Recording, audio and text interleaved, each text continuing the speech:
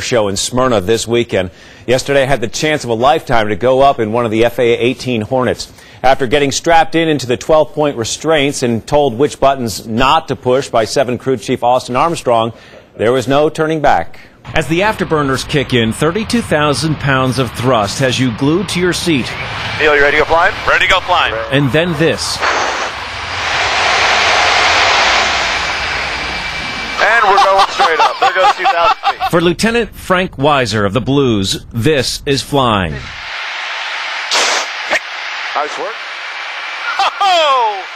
When you come out to the show and you watch the Blue Angels, you don't want to turn your head for 1 minute. You don't know what you'll miss.